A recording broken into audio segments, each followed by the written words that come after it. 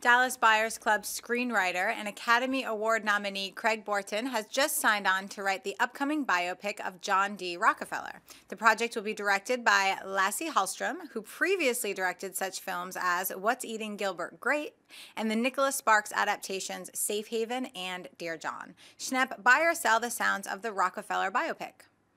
Man, I totally buy it if like that was that image you could move like it's a hologram and he turned into a vampire mummy. Because then like if he just moved a little and Rockefeller's like then like John D. Rockefeller vampire mummy assassin, then I might go see it as like a double bill with those Abraham Lincoln trilogies of as brought to you by the director of Safe Haven and Dear John. Yes. Zombie Rockefeller. Yeah.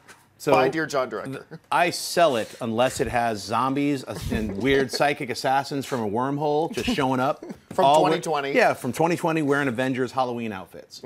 Otherwise, if it doesn't have that, I'm selling it. As soon as we're done the show, we have to start writing that script. Anyway, Amy Rose. I'm going to sell it because of the last two projects he did were Nicholas Sparks novels. I don't think he's the right fit for this. What's Eating Gilbert Grape? Of course that was a fantastic movie, but then lately in his career, he's taken some interesting steps. So he's not the director I want to see. Could he still do a great job? Of course. But for now, I can't say I'm particularly excited. I want to buy this because of who's writing it. Yeah. I want to buy it, but I can't.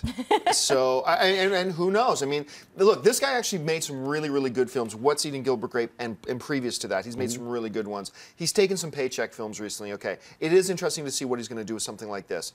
So, but since we got to give the answer right now for me it's going to be a sell. Well, we'll see how it turns out in the future.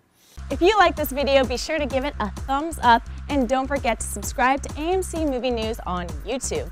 It's free and a great way to stay updated with all the latest movie news and check out our daily show, AMC Movie Talk. Also, don't forget to check us out on Facebook and Twitter to stay in the loop for our special prizes, giveaways, and contests.